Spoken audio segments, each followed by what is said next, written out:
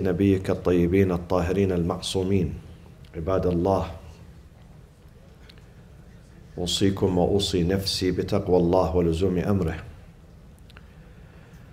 قال الله تبارك وتعالى في كتابه الكريم: أعوذ بالله من الشيطان الرجيم، بسم الله الرحمن الرحيم. ونفس وما سواها فألهمها فجورها وتقواها قد أفلح من زكاها وقد خاب من دساها. صدق الله العلي العظيم.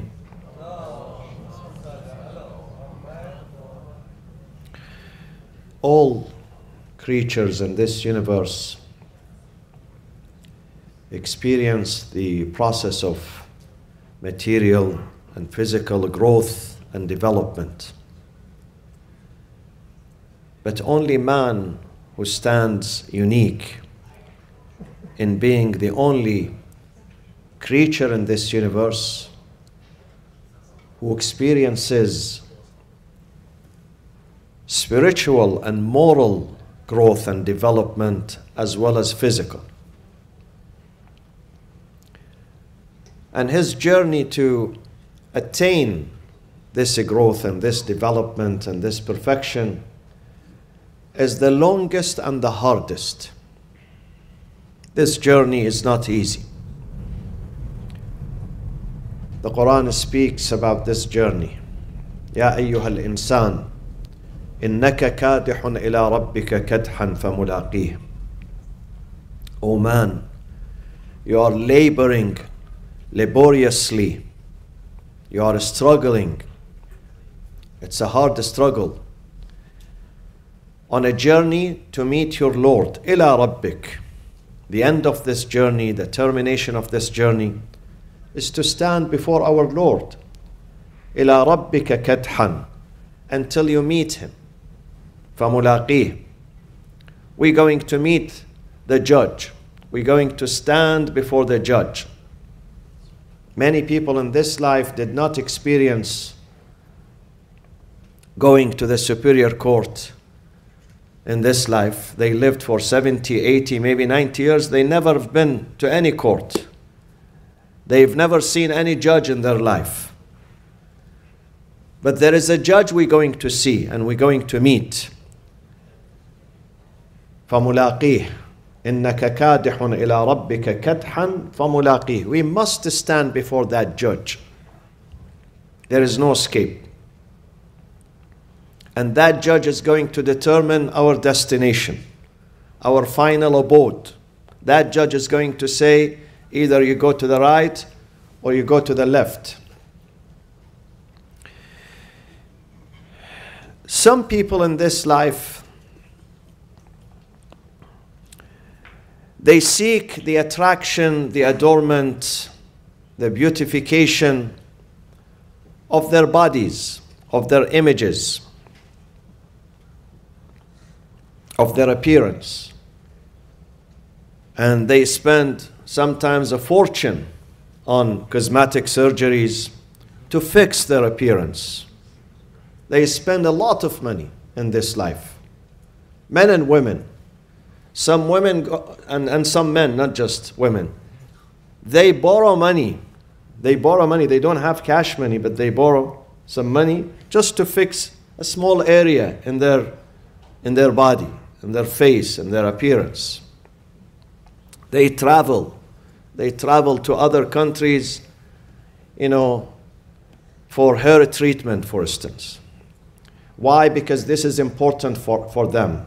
This is good for their self-confidence, for their self-value, which is nothing wrong with that.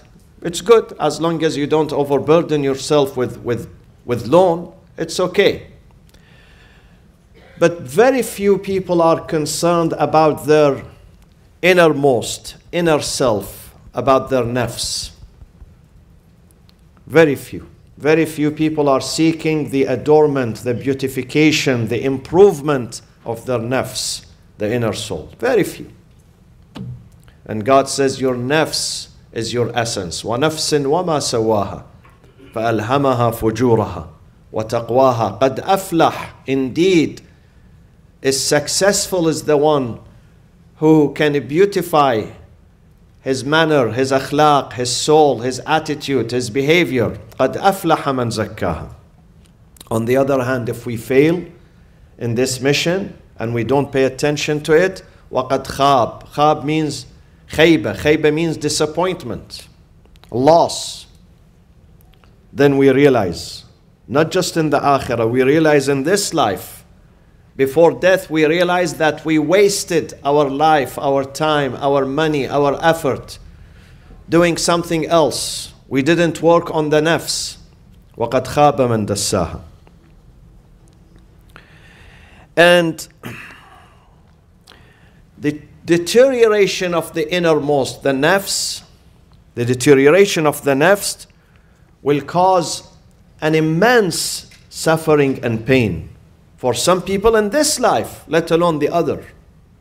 Imam Ali alayhi salam says, "Man sa'a khuluquhu عذب نفسه." Whoever his akhlaq is bad, his behavior is bad, his manner is bad, his attitude, he has an attitude, that person is going to suffer a lot. عذب نفسه. He's torturing himself. عذب نفسه. That person, one day he would look around, his wife is not with him anymore, his kids abandoned him, his neighbors, his friends, his parents, his brothers, they all abandoned him. He finds himself alone, lonely, living by himself. And sometimes a time would come that he would hate himself, let alone hating others, he starts hating himself. Man sa'a khuluqahu عذب نفسه. Is going to suffer in this life if you don't work on your inner self. If you do not beautify and adorn your inner self, you're going to suffer in this life. Amir al-Mu'mineen alayhi salatu wassalam again says, رُبَّ عَزِيزٍ أَذَلَّهُ خُلُقُهُ. A prominent person in the community. He's a prominent. He's influential. But then أَذَلَّهُ, his bad attitude earns him humiliation and disgrace. رُبَّ عَزِيزٍ, he's supposed to be dignified. He has wealth, he has influence, he has family. But because of his bad manner, because of his selfishness, this bad manner earns him disgrace. Dhalil, he becomes dhalil. وَرُبَّ ذَلِيلٍ, a person who has no major bank account, no properties, doesn't have that much family tree, is not influential, but his capital is akhlaq and manners. وَرُبَّ ذَلِيلٍ أَعَزَّهُ, his akhlaq, her akhlaq are going to make them dignified. أَعَزَّهُ خُلُقُهُ. His capital is not money. His capital are not properties. His capital, his asset, Ra'sul Mal, is his manners. He has good manners. He's an honest person. He's a clean person. He's a humble person. He's going to be dignified. People love this person. Have you seen yourself, sometimes you fall in love with someone, you don't even know his father's name. You don't know his father's name. You don't know his who his family is. You don't care about who his family is. You don't care about that. You don't care about his bloodline. All what you care about is his honesty, his integrity. This person is dependable, trustworthy. You put your trust in that person. And sometimes there is a person who's close to you. He is well known. He comes from this family tree, from this lineage, but you don't want to deal with that person because he's not reliable, he's not trustworthy, he's not honest. This is the meaning of the hadith. رُبَّ ذَلِيلٍ رُبَّ عَزِيزٍ أَعَزَّهُ أَذَلَّهُ خُلُقُهُ وَذَلِيلٍ, someone who's not a prominent, أَعَزَّهُ خُلُقُهُ. His manners is going to earn him love and respect and dignity. One of the important prelude for spiritual and moral transformation in this life is to recognize our faults, not to deny them. Is to recognize. God says in the Quran, بَلِ الْإِنسَانُ عَلَى نَفْسِهِ بَصِيرًا. Insan knows himself very, very well. We should not wait for others to come and point out to our faults and our mistakes and our errors. We know that. بَلِ الْإِنسَانُ عَلَى نَفْسِهِ بَصِيرًا. He knows. وَلَوْ أَلْقَى مَعَاذِيرًا. Even though he brings excuses. Oh, I was angry today because I didn't have coffee in the morning. He starts to bring excuses for his shortcomings and his shortfalls and his, assaults on others, and for his aggression, for his abuse. He brings excuses. وَلَوْ أَلْقَى مَعَاذِيرًا. But at the end of the day, he knows. He knows about his errors. He knows about his weaknesses. He knows which area he's weak. He knows very well. And therefore we have to recognize and we have to acknowledge. That is the first step. When you go to the doctor's office and you tell him about your health problem, if that doctor cannot diagnose your disease, your sickness, he's not going to be able to prescribe the right medicine, the right medication. First, he has to diagnose. This is the first step. Same thing. The first step for our spiritual growth, spiritual healing, is to diagnose. Sometimes when it comes to diagnosing it and recognizing it, people are of two types. Either they are ignorant about it, they really don't know, or they ignore it. They've been told about their weaknesses. You must correct this shortcomings that you have. You must work on it, but they ignore it. They don't pay attention. Many times we deny that something wrong with me. In the Bible it says, some people see the dust in the eyes of others, but they are reluctant to see the stalk inside their eyes. They don't see it. But if there is a dust in the eyes of others, they recognize it immediately. This is our nature. This is our nature, and therefore we fail. Many people fail to transform, to change. Ramadan comes and Muharram comes and Safar and Rabi' al-Awwal and all these seasons and months and events, and we fail. We fail to change because we do not want to change. We are reluctant. We expect people to change, but when it comes to me, no, I am perfect, I'm okay. People have to change.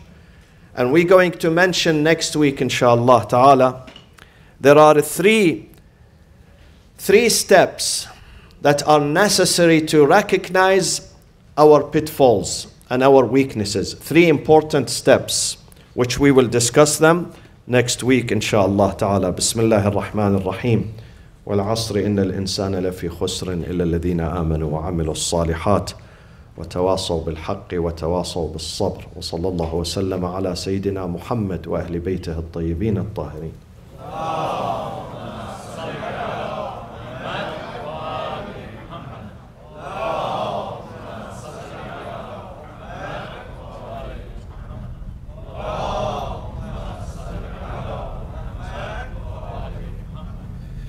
بسم الله الرحمن الرحيم. الحمد لله رب العالمين.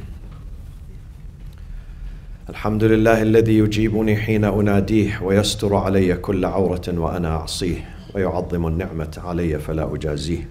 نحمده ونسبحه ونقدسه على آلائه ونعمائه ونشهد أن لا إله إلا الله وحده لا شريك له وأن سيدنا محمدا عبده ورسوله أرسله بالهدى ودين الحق ليظهره على الدين كله. اللهم صل وسلم وبارك وترحم على محمد وآل محمد كأفضل ما صليت وسلمت وباركت وترحمت على إبراهيم وآل إبراهيم في العالمين إنك حميد مجيد. وصل اللهم وسلم على خلفاء نبيك وأوصيائه وأهل بيته وأحبته عليا أمير المؤمنين وقائد الغر المحجلين وعلى البضعة الطاهرة فاطمة الزهراء سيدة نساء العالمين وعلى سبطي نبي الرحمة وسيدي شباب أهل الجنة الحسن والحسين عليهما السلام، وعلى علي بن الحسين ومحمد بن علي وجعفر بن محمد وموسى بن جعفر وعلي بن موسى ومحمد بن علي وعلي بن محمد والحسن بن علي والإمام الخلف الهادي المهدي عجل الله تعالى فرجه وسهل مخرجه وجعلنا من أنصاره وأعوانه. عباد الله، أوصيكم وأوصي نفسي بتقوى الله ولزوم أمره. قال الله تبارك وتعالى في كتابه الكريم: أعوذ بالله من الشيطان الرجيم، بسم الله الرحمن الرحيم: فأما الزبد فيذهب جفاء وأما ما ينفع الناس فيمكث في الأرض كذلك يضرب الله الأمثال. صدق الله العلي العظيم.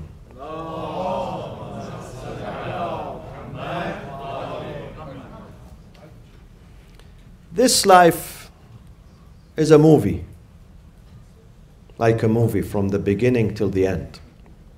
In the movie there is thrills and excitement and sensation and anticipation and laughter and tears sometimes. I've seen some kids when they watch movies, they stand, they can't sit, they jump, they become hyper. The same thing with this life. In this life, one day you are happy, the other day you are sad. Today you go to a memorial, tomorrow you go to a wedding, after tomorrow you go to a baby shower, after that to a burial, one day to graduation, the other day someone is getting into the school new, the other one is leaving. Two neighbors next to each other, two homes, one of them are celebrating a birth, the next door are commemorating a death. This is life. This is the cycle of life. Closed cycle, closed circuit. This is the pattern. Wherever you go, if you travel to Europe, to the Middle East, to India, to Africa, to rich country, to poor country, to the north, to the south, same story. Same story. Same thing is happening. This pattern does not change. We think that it would change if I travel and go to somewhere else. Remember, before I came to this country, sometimes I used to pass by some American embassies and consulates around the world. And I see the line. People are lining since 5 a.m., 4 a.m. to get the visa. So I would say to myself, wow, America is the greatest country. All those 300 million people who live there, they are genius. They are unique. Look at people, how they line up to go to America. I came to this country and I found it just like any other country, I've been to 48 states in this union, 48 states. Exactly the same. Exactly the same. People here, we have poverty, we have sadness, we have happiness, we have excitement, we have failure, we have success. All these things are found anywhere in any village, in any other country. This is the story of this life. This is the story of this life. And life is a movie. We are the producers, the directors, the actress and the actresses. And a day would come that we have to vacate. In some hotels, they come at 11 a.m. If you are still in your room, they knock at the door. They say, check out, because the next guest is waiting. We need to clean the room. In this life, we have to check out. They're going to knock at our door, and they say the next generation are waiting. You have to make room. You have to make room. Check out. Some people are checking in. This is the story of this life. Nothing else. There is no different pattern. There is nothing else that we have not seen. And this story, this scenario of this movie started 10,000 years ago with Adam and Eve, and it is going to end with the last person in this life. Same pattern. Nothing is going to change. And God in one sentence in his book says, "I'lamu, be certain." I'lamu means be certain, be assured. Be assured. Inna annama al-hayatu ad-dunya. I'lamu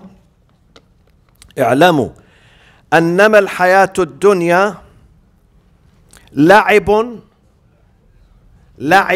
it's a play, ولهو, diversion, وزينة, ornament, وتفاخر, boasting and bragging among you, وتفاخر بينكم, وتكاثر, vying for increase, racing for increase in wealth and children, وتفاخر بينكم في الأموال والأولاد. This is the story of this life. This is the story of this life. Nothing else. And then it comes to a conclusion. And God says at the end, this life, He describes this life in one sentence. وَمَا الْحَيَاةُ الدُّنْيَا إِلَّا مَتَاعُ الْغُرُورِ. This lower life is nothing but an enjoyment of delusion, not an enjoyment of reality. This enjoyment is a delusion, is not real. You make yourself happy with the toys that God has given you. Just like a 6-month-old baby, they give him toys to pacify him. These toys are 25 cents in the market. It has no value. We keep ourselves busy with these enjoyments, but these are not the real enjoyments. Where is the real enjoyment? Where is the real work? Where is the real production? God says, فَأَمَّا الزَّبَدُ فَيَذْهَبُ جُفَاءً. As to the froth, the foam, have you seen when you take off from the airport here? And sometimes you look at the ocean, you think there are small boats. But if you look closely, this is not a boat, this is not a ship, this is a foam. Foam dissipates, vanishes immediately. This is zabad, the foam, the froth. فَأَمَّا الزَّبَدُ فَيَذْهَبْ, vanishes. And being cast off, disappears. فَأَمَّا الزَّبَدُ فَيَذْهَبُ جُفَاءً. All this wealth and properties and games and positions in the government, this race that you see, people are racing to be a senator, to be a congressman, to be the mayor, to be the governor. How much lies they tell. Have you seen the ads before the elections? Have you seen how they attack each other? This is politics. It's all delusion. It's all corruption. Whether you go to the east or the west, exactly the same story. But God says, وَأَمَّا مَا يَنْفَعُ النَّاسِ. As for the thing that benefits mankind, فَيَمْكُثُ فِي الْأَرْضِ. Does not go away, does not vanish, remains in the land, in the ground. فَيَمْكُثُ فِي الْأَرْضِ كَذَلِكَ يَضْرِبُ اللَّهُ الْأَمْثَالِ. What are these things that God says, يَنْفَعُ النَّاسِ, they benefit mankind, and you can tap into them after your departure? They remain as your asset after your departure. These things, صدقة الجارية, perpetual charity. The good work, the legacy you leave behind. You must leave a legacy, my friend, before it is too late. Because this life is going to take you little by little away from your main goal. This life entangles you. And then it is too late. At the time of departure, you wake up, you have done nothing. You look back 60, 70 years, what did I do? Have you seen some people when they plan to travel? There are two types of people. Some of them, they plan 2, 3, 4 weeks, and they get prepared. Everything is ready for the departure. So when they leave with peace of mind. And I've seen some people on the way to the airport, he realizes that his passport is expired. On the way he's going to. Or he leaves his wallet behind, or his iPhone behind, or he realizes, well, he doesn't have a visa. Sometimes he goes to the wrong airport. I have a friend who went to the wrong airport. He didn't even check the terminal or the airport. He went to the wrong airport and he missed his flight. This is what some people do in this life. We go to the wrong terminal. And then we start screaming at the time of death. حتى إذا حضر أحدهم الموت قال ربي, please, I left my wallet, my iPhone. I didn't get a visa. Give me 2 weeks, 1 week, 3 days to fix it. ربي ارجعون لعلي أعمل صالحا. I have some debt to repay. I took a loan. I didn't repay the loan. I didn't do my prayers, my fasting, my hajj. I wasn't kind to my parents, to my neighbors, to my family. Too late. Allah says too late. لعلي أعمل صالحا فيما تركت. قال إنها كلمة هو قائلها. This is wishful thinking. Israel is on the schedule. Israel has many other appointments.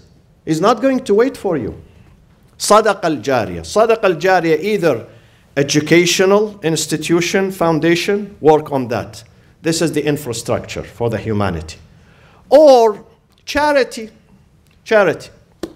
A charity, social work. Build an orphanage. Shelter some people who have no place to sleep. Shelter some kids. Some widows. Or healthcare. Healthcare is also one of the good infrastructures for this life and the akhirah. These are the things that remain. Other than that, يذهب جفاءً. It vanishes, and being cast off, you don't get it, you lose it. We have a few days of our life. Every day I wake up, there is someone who's younger than me, much younger than me, 20 years, 30 years younger than me, and I get the news that he left this life. Let's think about this. When you go home tonight, before you sleep, take some time to reflect on your journey and your legacy. Have we left? Are we leaving something behind? What is my legacy if I leave today or tomorrow? What is my legacy? What is my investment for the akhirah? اللهم اغفر للمؤمنين والمؤمنات والمسلمين والمسلمات الأحياء منهم والأموات تابع اللهم بيننا وبينهم بالخيرات. Tomorrow, Saturday, we have the Arabic session and Nadwa al-Arabiya at 7 p.m. inshallah. We have not had this session for almost 2.5 years because of the pandemic. So tomorrow, inshallah, Saturday, 7 p.m.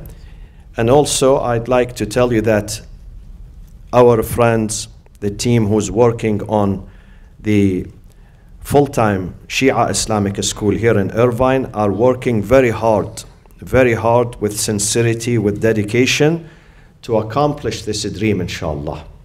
Inshallah ta'ala. And they need your help, and we will keep you posted, inshallah.